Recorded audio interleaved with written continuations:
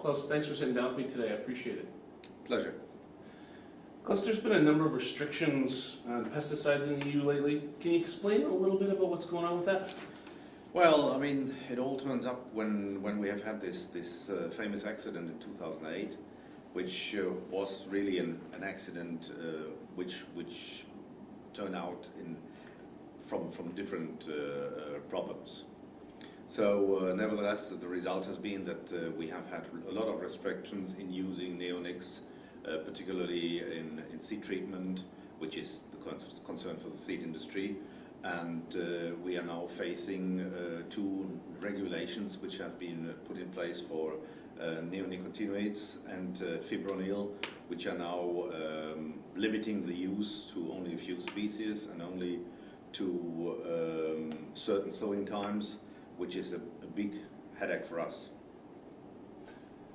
It is amazing to me how specific of target this has been on a wide scope to specifically focus in on seed treatments. Can you give do you have any ideas to why the specific target? The specific target turned up from this accident where we have had a lot of dust off, so dust which have been free and has been distributed then by the drilling machines, and depending on the drilling equipment you have these vacuum, these pneumatic drilling machines, and they have an exhaust which was pushing the overpressure right into the air. Now, one of the things has been that in the meantime we got another product free again, another insecticide, but with the adaptation, the obligation to adapt the sowing devices by airflow deviation. Now it's put straight into the ground or very close onto the ground with low pressure, and by that the dust which was included is now put straight into the ground, covered again by the sowing device. And the major point of all of these things was that in the off-crop there was too much active ingredient found, which was killing bees. And bees are very sensible, not only in Europe, I think, everywhere else. I think that's true. So this information is quite obviously not in decision makers' hands yet.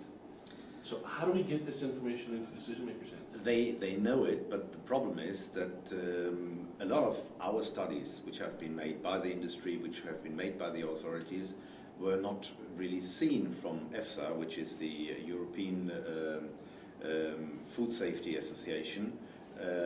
They have only looked at very limited studies where they feel they are valuable because they have had a peer review and everything, and all the other activities which we have been doing within the last 5 years, which means improving treatment recipes, using stickers, getting the processes much finer tuned, and all these things, including the activities of the sowing device industry, they have not been considered in a way we would have expected. Any thoughts on how the European Seed Association can take that to the next level? We have done one very important step, which is the creation and the implementation of ESTA. ESTA is European Seed Treat Assurance Scheme. This is a scheme which has been developed within ESTA and several countries. Main drivers have been France, Germany and the UK for that. And this is now implemented. We could hear yesterday that there are already 30 or 40 sites which are certified for this issue. And the certification does not mean only that the hardware, the treating facility is checked.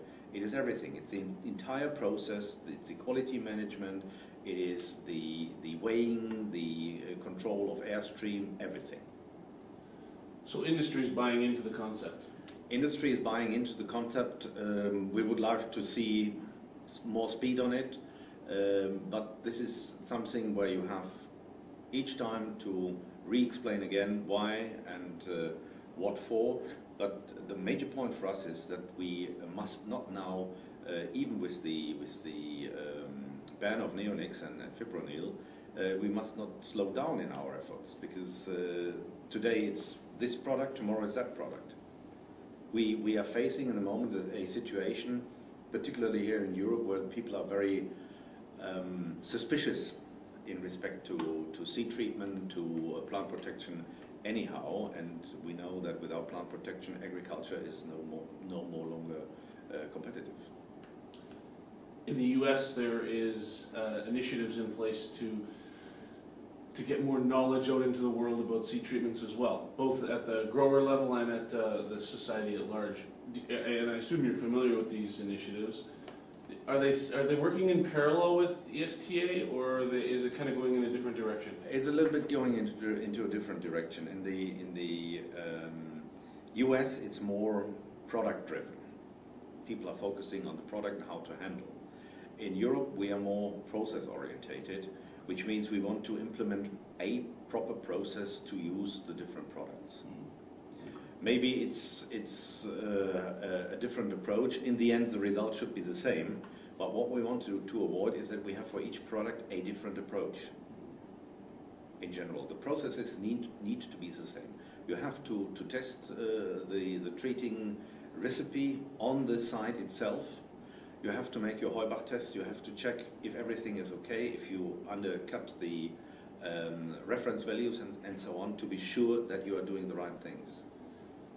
And with process in mind, then it doesn't matter what the product is as long as you've got the right process in place. Here we go. Right.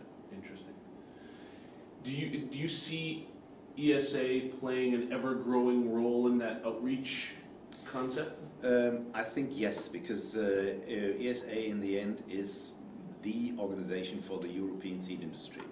And we have on the other side the colleagues from the European plant protection industry, which is ECPA. Mm-hmm. So we need here to have similar organizations working together on eyesight, exchanging positions, and in the end we have jointly to find solutions. This is not the job of the plant protection industry giving a solution to the seed industry, because the major point between these two industries is we don't know a lot, or we don't know anything about the seed treatment products, and they don't know anything about our genetics, and we have somehow to combine these things. And then you have interactions if you use insecticide, fungicide, stickers, colorants, and so on. So all these packages have to be handled in a proper way. And there is industry know-how, there is company know-how, and of course you have always to see how to handle this in a right sense to keep even the point intellectual property right. That's great. Klaus, thanks for sitting down with me today. I appreciate it. Great, pleasure. Thank you.